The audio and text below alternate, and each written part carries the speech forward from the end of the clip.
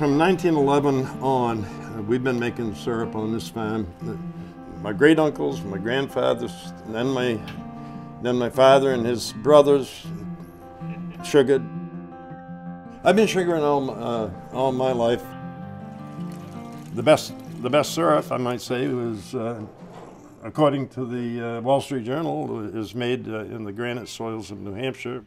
We've won state best in the state syrup for 5 years. I believe it's more than any other sugar house in the state. When springtime temperatures are right, the sugar comes down, up and down, and we catch it. All over, the other producers feel more or less the same as I, that something has happened.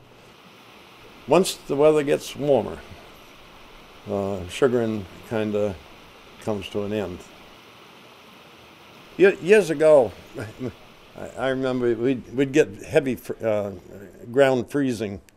This year, for instance, in 2009, around here the ground never froze. The syrup season would last longer if you had freezing nights and thawing days in the 40s.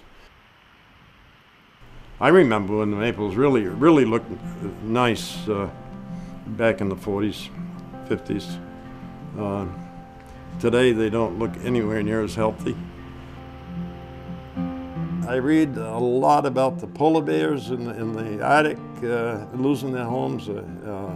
The ice is melting, the glaciers are falling into the ocean, the sea is rising, maybe not very much. The climate, actually the weather has warmed, and I read articles where by at least 2050 there won't be any more maple trees in New Hampshire or anywhere this side of Canada anyway.